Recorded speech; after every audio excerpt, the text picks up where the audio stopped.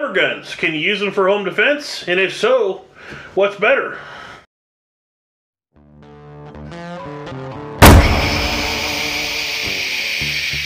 Hey everybody, welcome back to the channel. So, in case you didn't catch it from the intro, we're talking about lever guns today.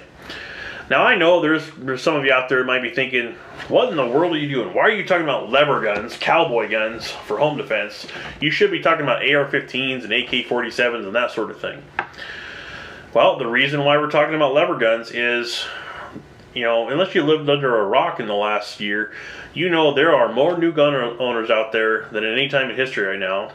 Due to that, those AR-15s and AK-47s are either sold out in most places or the prices have gone up so high that they're not feasible for a lot of people's budgets anymore.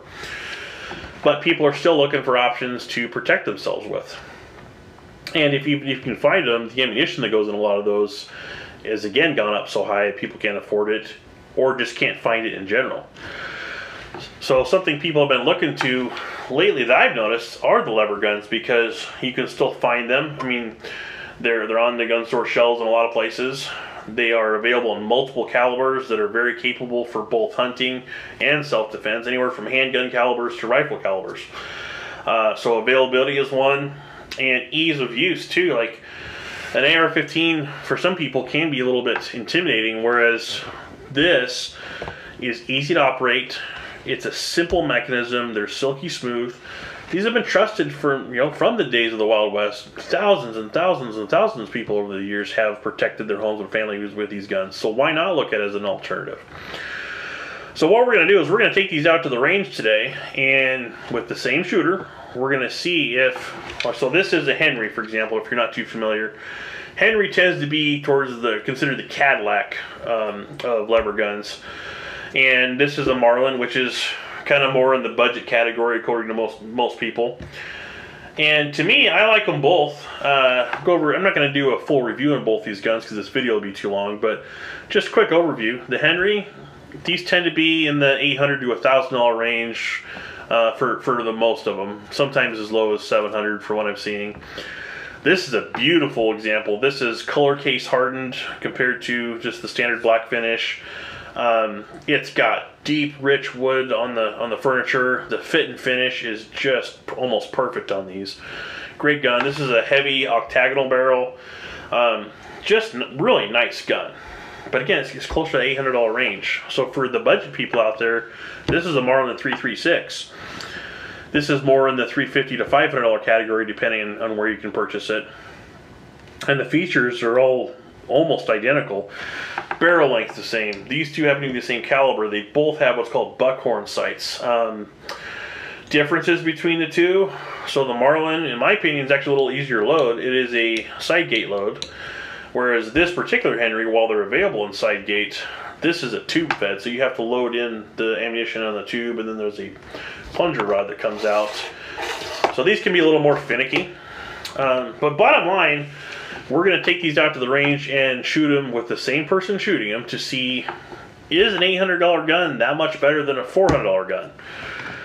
So why don't we go ahead and, dude, again, I'm filming. Oh, calm down. What, are you making one of your videos again? Okay. Good for you. Hey, wait a minute. What are you doing with my Marlin? Man, every time I turn around, you got one of my guns you use in one of your videos for. What's up with that? What you got here? You get another one of them pretty guns, did you? Why are you so hung up on expensive guns? So why What's wrong can't we with budget disagree to guns? disagree? I'll spend my money on the guns that I want to purchase. Wait, you spend your money on the guns that you spend want your to money on purchase. what you want. And we'll both have fun and live our lives. You realize this is all special effects, right? Like there's nobody out there. Like this is just like, oh, I burned it, burn. Oh, just kidding. Look, it's just special effects. Come on, dude. Seriously? Wait a minute. Does that mean I've got regenerative powers like them superheroes? Like that guy in the red tights and everything? Things just grow. Did I just break the fourth wall like he did too? That guy's awesome. He wears Crocs too. Oh, whatever, dude. I'm gonna take my dude. You said we'd go shooting today. This is YouTube. Let's go shoot. Come on. This isn't the movies. we're gonna go shoot. So we're gonna take a couple different types of ammo. We're doing Remington core locked 150 grain. And then I got a box of this Winchester 170 grain. Yeah, I know they're not the same grain, but we're just gonna see how they work.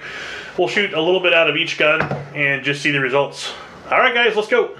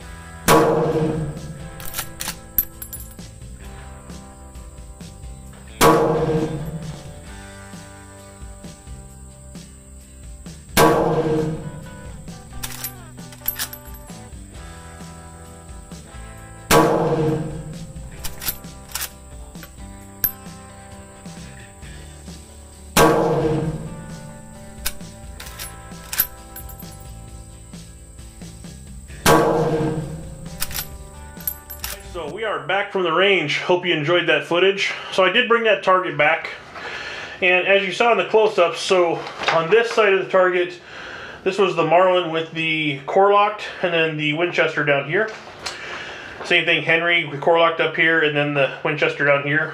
Overall, you know, I'd say groups are fairly close. Now the Henry needed a little bit of windage adjustment, but since it's not my gun, I didn't do it. But, you know, you take your own conclusions for what you saw, but really, firing-wise and shooting-wise, I know it's a quick sample, but I didn't see much difference between an $800 gun and a $400 gun. So that's a good choice you guys are going to have to make. So, as always, if you like videos like this, hit that like button, smash the bell for notifications, subscribe, and share it with your friends. Hopefully we'll see you on future videos. Alright guys, shoot safe.